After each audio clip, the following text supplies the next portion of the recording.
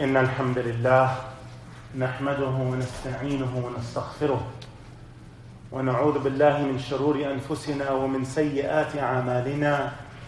من يهده الله فلا مضل له ومن يضلل فلا هادي له، وأشهد أن لا إله إلا الله وحده لا شريك له، وأشهد أن محمدًا عبده ورسوله صلى الله عليه وعلى آله وسلم تسليما كثيرا. يا أيها الذين آمنوا اتقوا الله حق تقاته ولا تموتن إلا وأنتم مسلمون. يا أيها الناس اتقوا ربكم الذي خلقكم من نفس واحدة وخلق منها زوجها وبث منهما رجالا كثيرا ونساء، واتقوا الله الذي تساءلون به والأرحام إن الله كان عليكم رقيبا.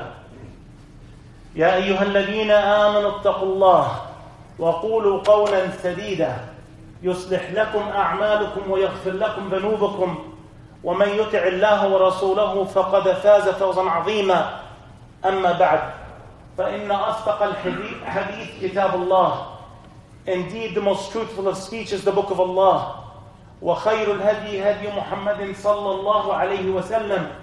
And the best guidance is the guidance of our beloved messenger Muhammad صلى الله عليه وسلم. وشر الأمور محدثاتها. And the worst of affairs are those things we newly invent into this religion of ours. وكل محدثة بدعة. And everything we newly invent into this religion of ours is an innovation. وكل بدعة ضلالة. And every innovation is misguidance and it leads astray. وَكُلَّ ضَلَالَةٍ فِي النَّارِ. Every going astray, every misguidance is in the hellfire. ثُمَّ أَمَّا بَعْدٍ. My dear brothers and sisters in Islam, the word Sharia, it refers to the entire religion of Islam. What Allah chose for His slaves. It is what He has prescribed for us. What explains to them the commands and the prohibitions, the halal and the haram. The one who follows the sharia of Allah to the best of his or her ability. Regarding what is permissible, they do. What is prohibited, they stay away from. This person will be successful. But the one who goes against the sharia of Allah exposes themselves to Allah's wrath and anger. Even though sharia is not the law of the land here, as a Muslim you must know and understand and affirm and believe that Sharia is the best system for the person to live the life on, for a country to live by, etc. And if it was followed, then the Muslim and the non-Muslim would be safe, there would be secure, there would be peace and happiness and justice would prevail. Allah subhanahu wa ta'ala, He says, ثُمَّ جَعَلْنَاكَ عَلَى شَرِيعَةٍ مِنَ الْأَمْرِ فَاتَّبِعْهَا وَلَا تَتَّبِعْ أَهْوَاءَ الَّذِينَ لَا يَعْلَمُونَ. Allah says, what means? Then we have put you, O Muhammad ﷺ, on a plain way by our commandment, like the commandment we gave the messengers before you, to follow the Tawheed and that which follows it. So follow you this Tawheed and its laws, and follow not the desires of those who know not. ثُمَّ قَالَ اللَّهُ شَرِعَ لَكُم مِّنَ الدِّينِ مَا وَصَّى بِهِ نُوحًا وَالَّذِي أَوْحَيْنَا إِلَيْكَ وَمَا وَصَّيْنَا بِهِ إِبْرَاهِيمَ وَمُوسَى وَعِيسَى أن أقيم الدين ولا تتفرقوا فيه كبر على المشركين ما تدعوهم إليه الله يجتبي إليه من يشاء ويهدي إليه من ينيب. Allah says what means? It is Allah He has ordained for you the same religion, Islam, the same Tawheed that He ordained upon Nuh, upon Prophet Noah alayhi salam, and that which we inspired to you, O Muhammad sallallahu alaihi wasallam, and that which we ordained to Prophet Ibrahim alayhi salam, Prophet Musa alayhi salam, Prophet Isa alayhi salam, saying that you should establish the religion, to do what it orders you to do, and make no divisions in it. Do not split and become into sects, of course staying upon the truth. Intolerable for the mushrikun is that which you, O Muhammad sallallahu alaihi wasallam, call them to. Allah chooses for Himself who He wills, and He guides unto Himself who turns to Him in repentance and obedience. Even disagreeing with one letter of the Quran is a reason for you to leave and exit the deen of Allah, to exit the deen of Islam. to become a disbeliever by just disbelieving one ayah or one letter from the Quran.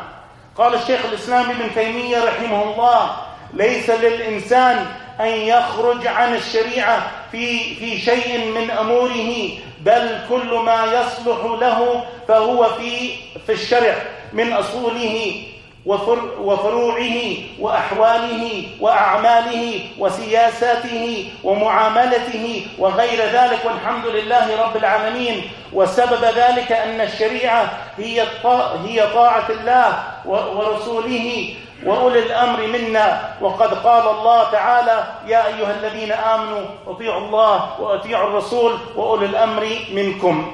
Shaykh al-Islam ibn Taymiyyah, may Allah have mercy upon him, he said, man has no right to go against the Sharia. We have no right to go against the laws that Allah ordained for us in any of His affairs.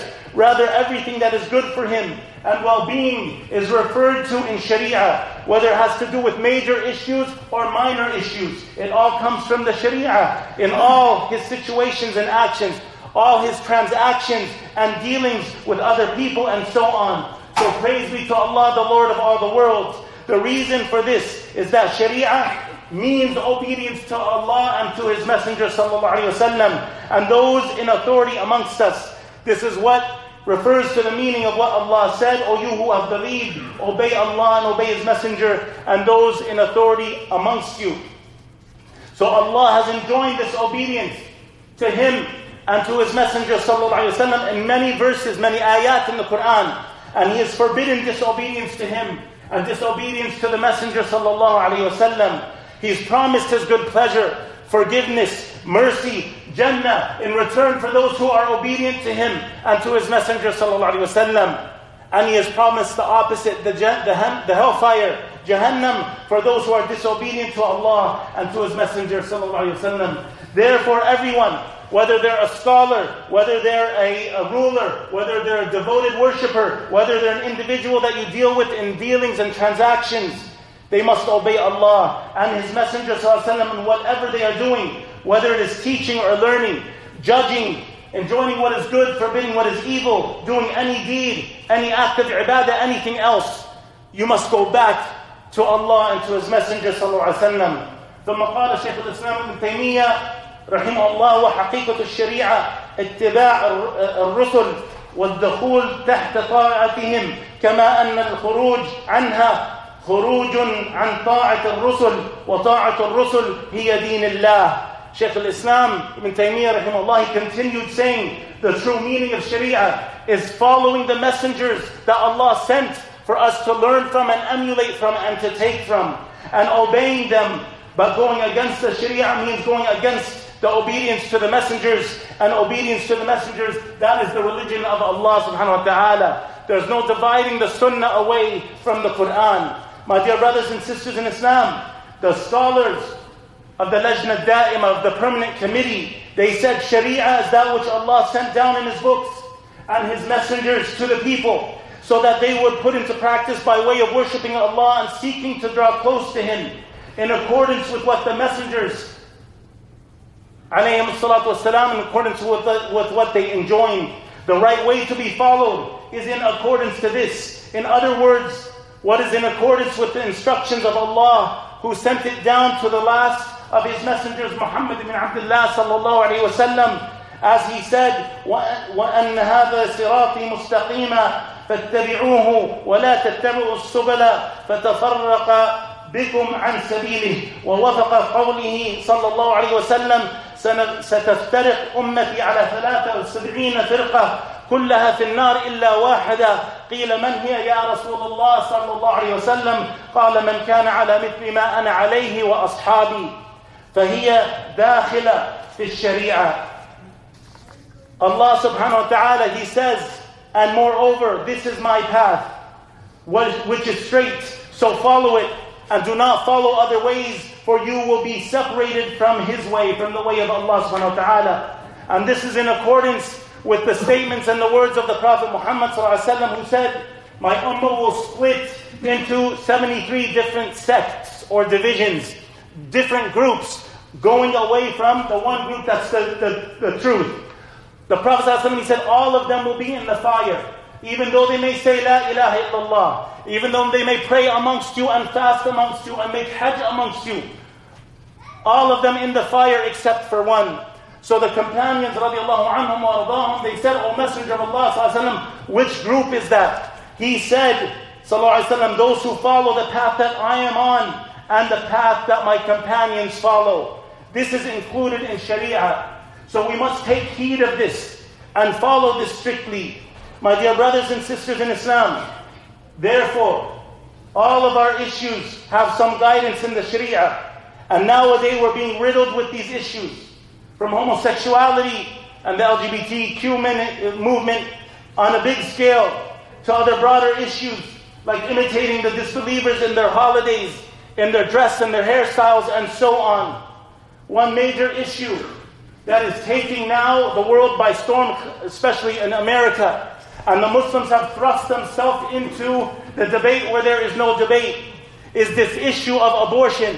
And when you can terminate a child, and you have Muslims making statements about the deen of Allah that are false and have no validity, or they're stretching the truth, or contorting the truth, or manipulating the truth. These things of, you have Muslims saying, I'm pro-life, I'm pro-choice, or whatever. This is legislated to us as Muslims. This is not your decision. This is not a way where you can choose or give your opinion or your intellect. This is Sharia. This is legislated by Allah. So let us look at what Allah says about life in general, or the killing of a life in general. قال الله قد خسر الذين قتلوا أولادهم سفها بغير علم وحرموا ما رزقهم الله افتراء على الله قد ضلوا وما كانوا مهتدين. Allah says what means those who have lost, those will have lost. They will be losers. Those who killed their children in foolishness without knowledge and prohibited what Allah has provided for them, inventing untruth about Allah. They have gone astray and they were not rightly guided. ثم قال الله ولا تقتلوا أولادكم خشية إملاق نحن نرزقهم وإياكم إن قتلهم كان خطأ كبيرا. Allah says what means, and do not kill your children for fear of poverty. We provide for them and for you. Indeed, their killing is ever a great sin. And this is a whole, we can get into another bigger issue of this. Because this is what the Muslims have kind of slipped into. Planning when they will have children. Planning how many they will have. Thinking along those lines. In essence, fearing poverty or wanting to have a certain lifestyle. So that dictates to them how many kids they want to have and how big their families should be and the likes of these matters. قال الله يا أيها الناس إن كنتم في ريب من البعث فإنا خلقناكم من تراب ثم من نطفة ثم من علقة ثم من مضغة مخلقة وغير مخلقة لنبين لكم ونقر في الأرحام ما نشاء إلى أجل مسمى ثم نخرجكم طفلا ثم لتبلغوا أشدكم ومنكم من يتوفى ومنكم من يرد إلى أرذل العمر لكي لا يعلم من بعد علم شيئا. Allah says what means, O mankind, if you doubt the resurrection, if you doubt that Allah will one day resurrect you from death and bring you to account, then verily we have created you, Adam alayhi salam, from dust, and then from a nutfa, from mixed drops of fluids from the male and the female, then from a clot, a thick piece of coagulated blood, then from a lump of flesh, the mudgha, some formed and some unformed. The ghayr mukhallaqa, this one is the one that was miscarried, that we may make it clear to you, that we may show you the power and the ability resides with Allah subhanahu wa ta'ala. And we cause whom we will to remain in the wombs for an appointed term. Then we bring out you as infants, then give you growth that you may reach your age of full strength. And amongst you there are those who die young, and amongst you there are those who will be brought back to a miserable old age, so that he knows nothing after having known something. As you end those later years of life.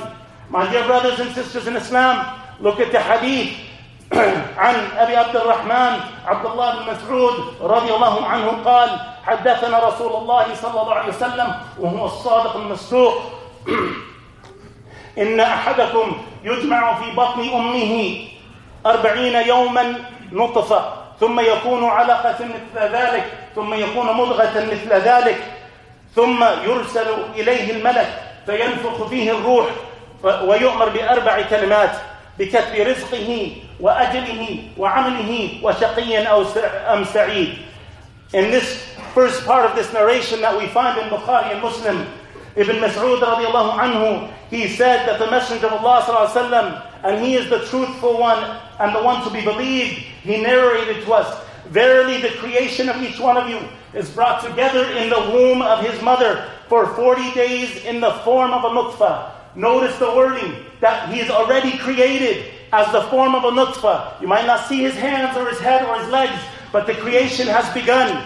He's created in the womb of his mother 40 days as a nutfah, as a drop. Then he becomes an alaqa, a clot of blood. Then he becomes a mudgha, the morsel of flesh, for a like period. Each of those periods is 40 days, 40 days, 40 days. Then there is sent to him an angel who blows into him at 120 days, 4 months, the soul. And he's commanded to write down 4 matters, to write down his rizq, his sustenance, his lifespan, how long he'll live, his actions, and whether he will be happy or unhappy, meaning whether he will make it to Jannah or not.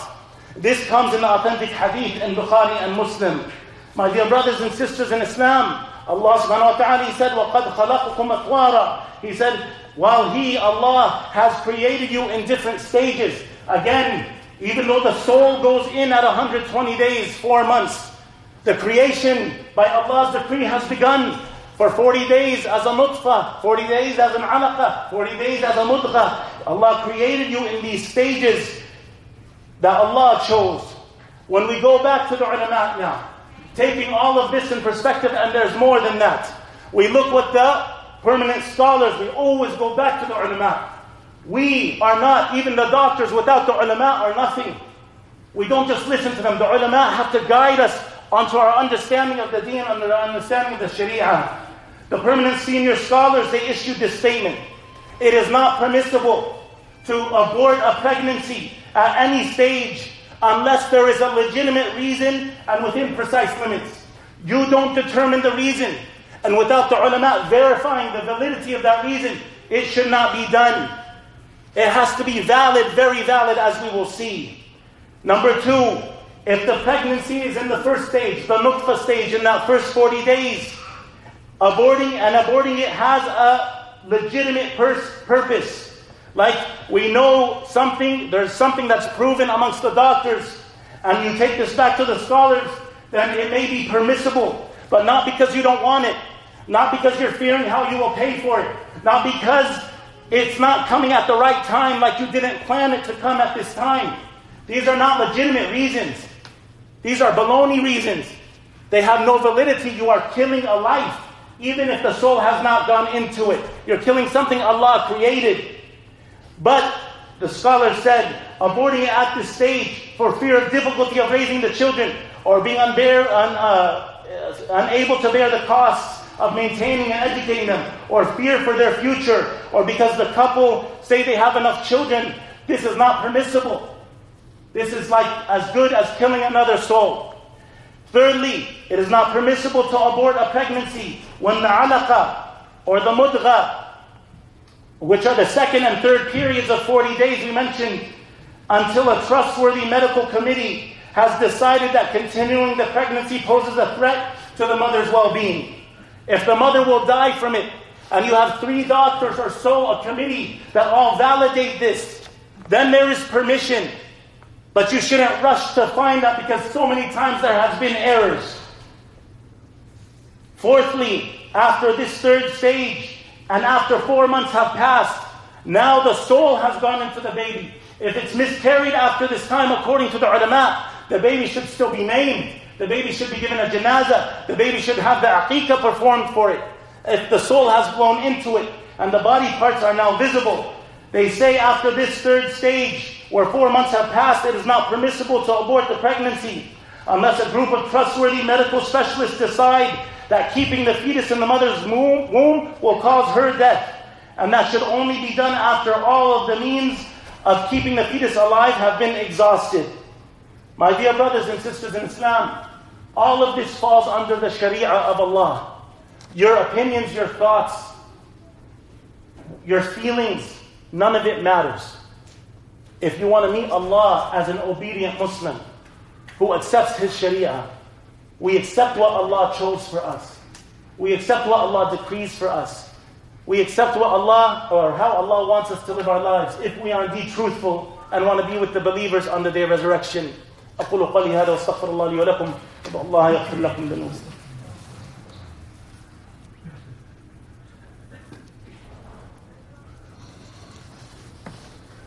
إن الحمد لله نحمده ونستعينه ونستغفره ونستهديه ونصلي ونسلم على نبينا محمد وعلى آله وصحبه وسلم تسليما كثيرا وبعد.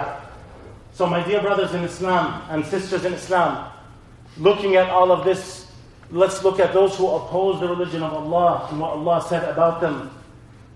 يقول الله سبحانه وتعالى ألم يعلموا أنه من يحادد الله ورسوله فأن له نار جهنم خالدا فيها ذلك الخزي العظيم.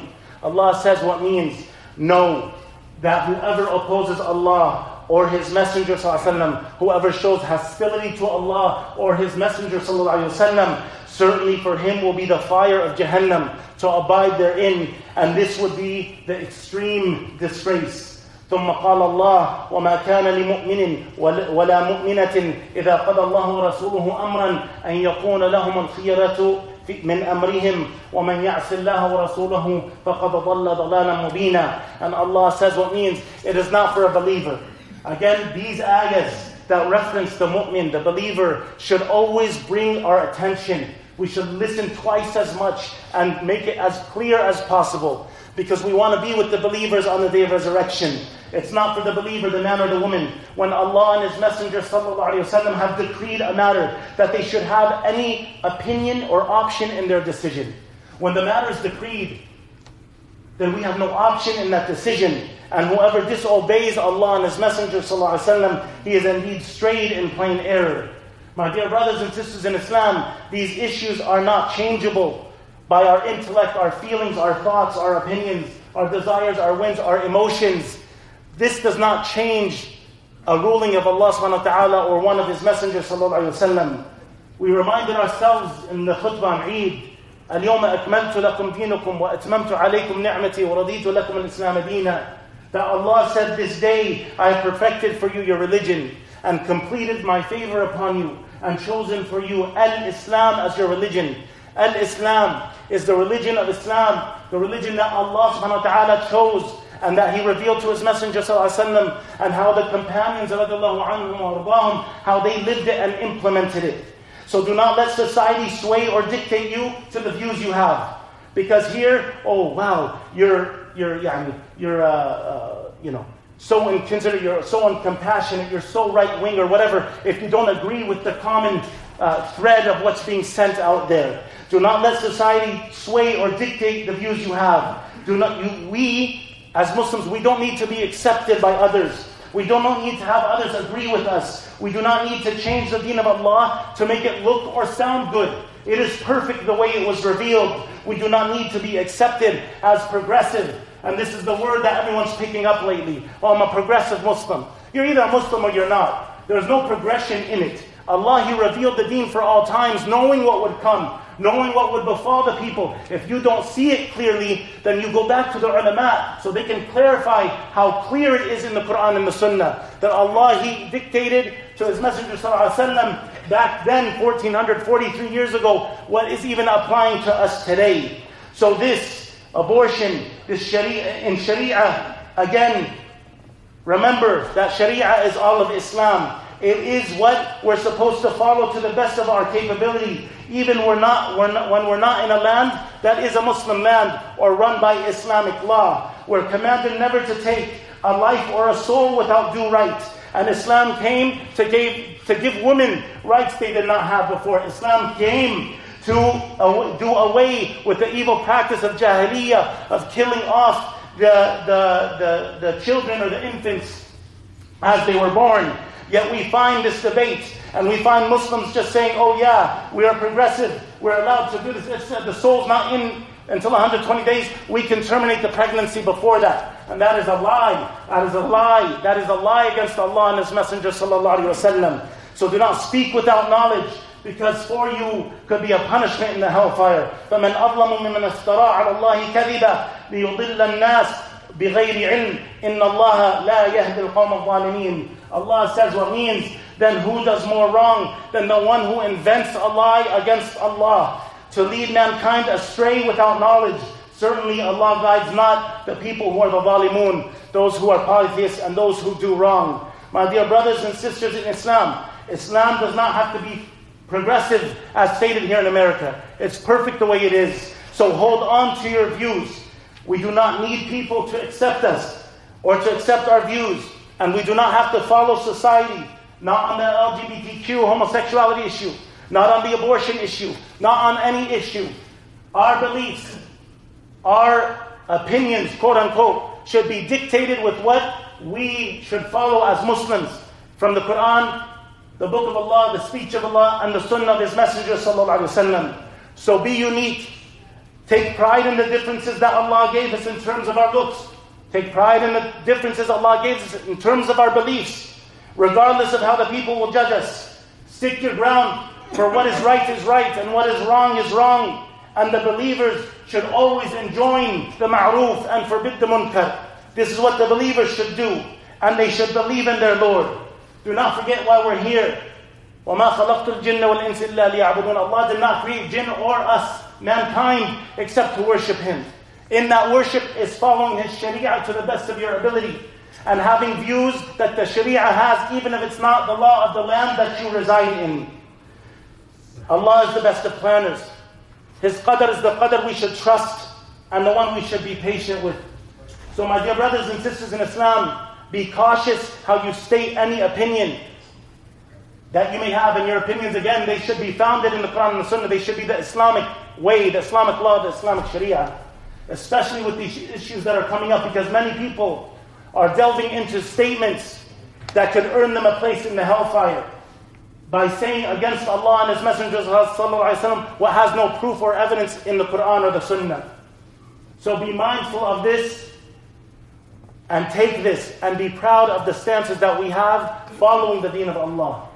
اللهم اغفر للمسلمين والمسلمات المؤمنين والمؤمنات الأحياء منهم والأموات إنك أنت سميع قريب مجيب الدعوات يا مقلب القلوب ثبت قلوبنا على دينك يا مقلب القلوب ثبت قلوبنا على دينك يا مقلب القلوب ثبت قلوبنا على دينك سبحان ربك رب العزة عما يصفون وسلام على المرسلين والحمد لله رب العالمين وصلى الله على نبينا محمد وعلى آله وصحبه أجمعين.